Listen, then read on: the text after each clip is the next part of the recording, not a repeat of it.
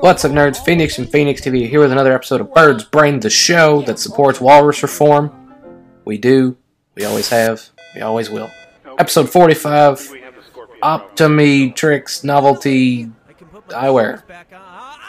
Oh, Optome-Tricks. I got you. Cool. Let's go.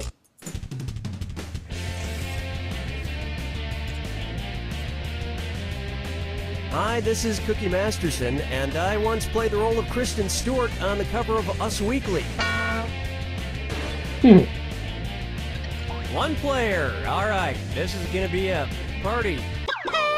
And yeah, it the is. wrong answer of the game is being sponsored by Optome-Tricks Novelty Eyewear. Our products rarely cause blindness anymore.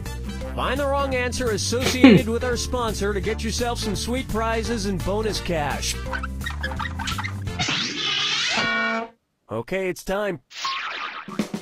Get ready, time for question 1. Let's start with Jodie Foster, The People.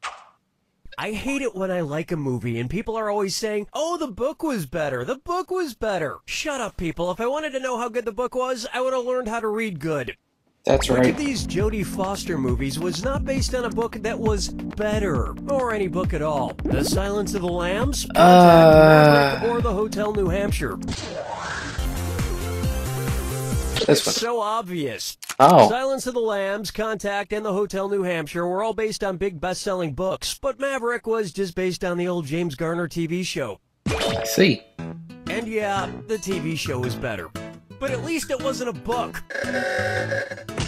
I think you might need some contacts to see the right answer.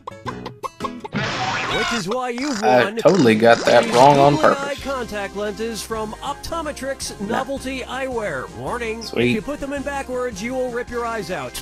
This wrong answer of the game is worth $4,000. Congratulations. Sweet.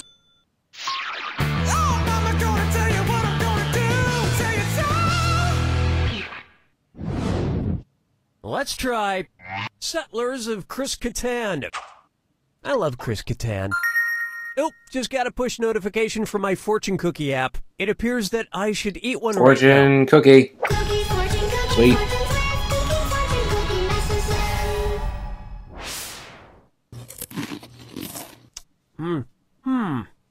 Well, let's see.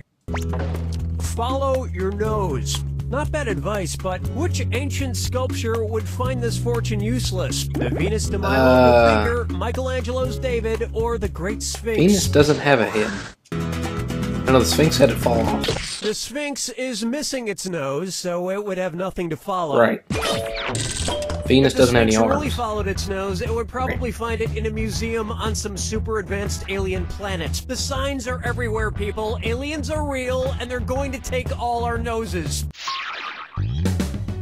Dance with me, disco. Sure, Cookie. Whatever you say. And on its way. And you thought Hal was shallow, and stick your nose firmly in the air for a dis or dat. I'm gonna read off 7 items, and for each one I want you to tell me if it's a quote from Gwyneth Paltrow Oh, man. or a quote from Mother Teresa. If it's a Gwyneth Paltrow quote, press the X button. I don't know If it's anything a either one of those two have Teresa said. quote, press the B button. Cool, let's do it. I'd rather smoke crack than eat cheese from a tin. I would rather die than let my kid eat cup of soup. When you don't have anything, then you... I can't pretend to be somebody who makes 25... I love anything that comes in a hot dog. Words which do not give the light of Christ. When I pass a flowering zucchini plant, my heart skips a beat. Sweet. Holy mother, that was good. Surprisingly, got them all. I know sometimes celebrities can straightforward. seem a little out of touch, but that's only because we're so much richer, better looking, and well educated than the rest of you knuckle-dragging Neanderthals. That's all it is. Don't take it so personally.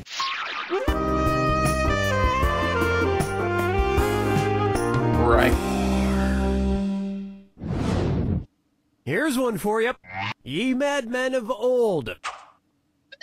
What would you most likely see on Mad Men if it took place during the 1860s? Roger's wedding ruined by Lincoln's assassination, Pete losing an account during the French Revolution, Joan's husband going off to fight in World War I. This one? Abraham Lincoln was assassinated in 1865. The rest of these events are not even close. I would watch 1860s Mad Men just for the wardrobe. I mean, those wool uniforms, that long underwear, those bonnets. Now, that was a time when people cared about fashion.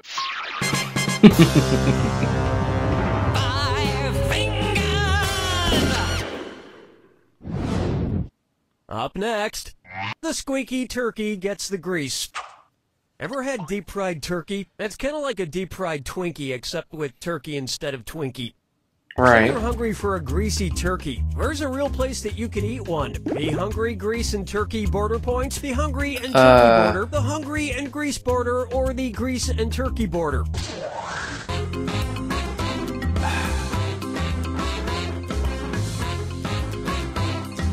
These two? Whoa.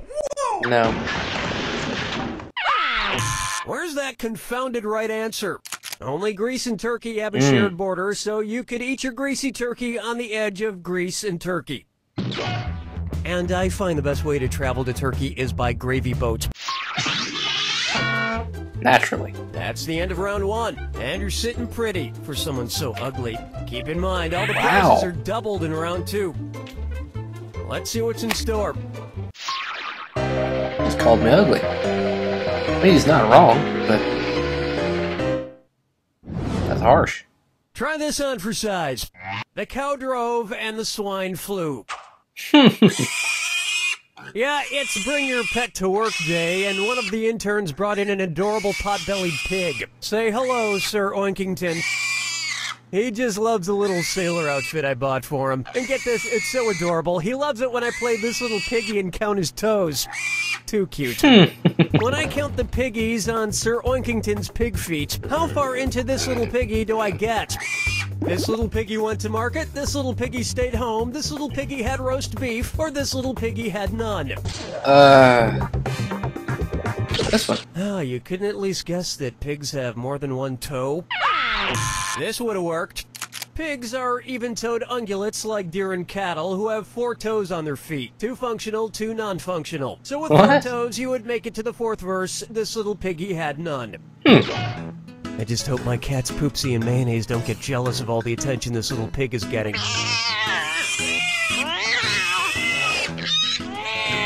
this is both terrifying and adorable. Question 7. I did not know that pigs had 4 toes. Let's try bros before O's. What?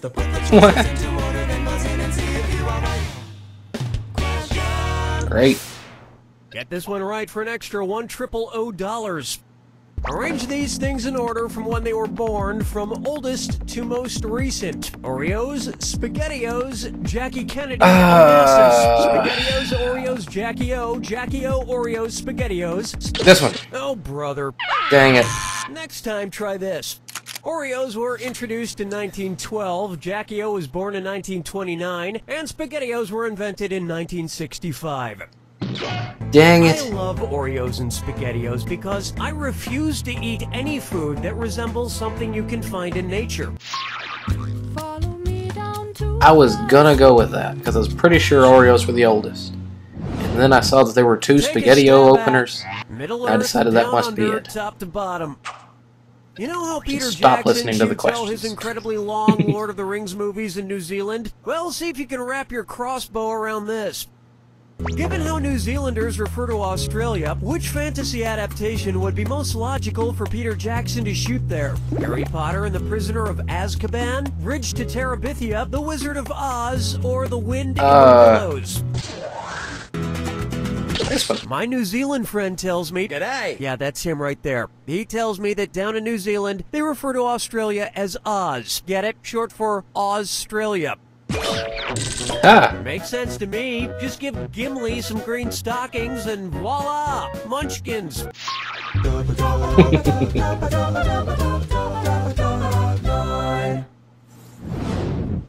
Here's a good one. June Cleaver is living a lie. Suppose fictional housewives from literature started appearing in episodes of Bravo's Real Housewives series. Considering where they live, which pairing would make the most sense? Emma Bovary on The Real Housewives of Atlanta, Anna Karenina on The Real Housewives of Orange County, Connie Chatterley on The Real Housewives of New Jersey, or Daisy Buchanan? That's fine. I don't know. Bovary. Oh, you're gonna kick yourself. Daisy Buchanan from The Great Gatsby lives in Long Island, New York. And she's also plenty rich, so she'd fit in great with the Real Housewives there. And since The Great Gatsby takes place during the 1920s, by now Daisy would be nearly as old as the other housewives. Oh, I'm kidding. With all their plastic surgery, they all look like very youthful aliens. Yeah, I didn't know any of those, unfortunately. So up next, all my exes seceded with Texas. Say Texas finally becomes its own independent country and constructs a fence around its entire border. Considering the states it's touching, what justification would you probably not hear? Okay. It'll keep out those dang Louisianans. It'll keep out those freeloading Oklahomans. There's no Kansas there. Louisiana, Oklahoma, and New Mexico all border Texas, but Kansas and its Kansans do not. Right. Texans have a rich history. I mean, remember The Alamo? Starring Dennis Quaid and Billy Bob Thornton? Now that was a movie. Oklahoma blocks Kansas. Welcome to the attack. Circle takes the square. When you see two clues that match, press your A button. 2,000 if you're right. But if you're wrong, you lose 2,000. And don't forget, remember the clue. It's gotta be a match that fits this clue. Catching some Z's. Who's the sleepyhead? Good luck. In Snow White and the Seven Dwarfs, Snow White's the one who sleeps.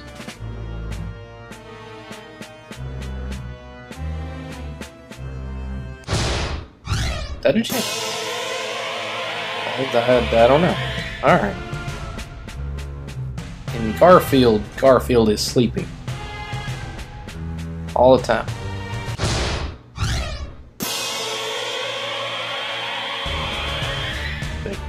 The Care Bears. I don't imagine they have a narcoleptic bear. But I don't know who it would be. Ah! That sounded like a bad... Well, it sounded like a bear name. Alice in Wonderland, them in the poppy field, or the mouse. The mouse was sleeping. Not Snorlax. Or Dagwood. The Dormouse, who was sleeping in the key. Pokemon, Snorlax. Block up the roads, from what I hear. The Smurfs. Not Deadbeat. Is there a lazy or a sleepy Smurf?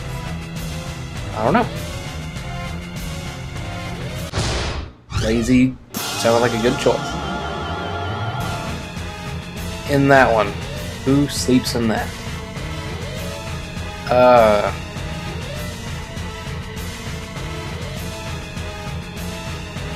Man, I don't remember.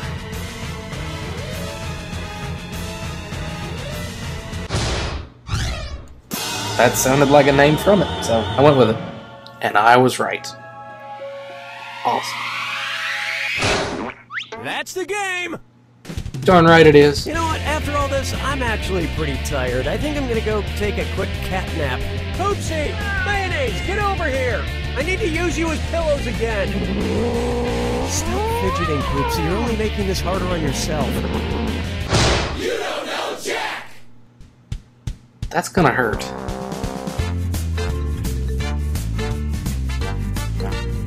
But next week's episode won't. Probably. Thanks for watching.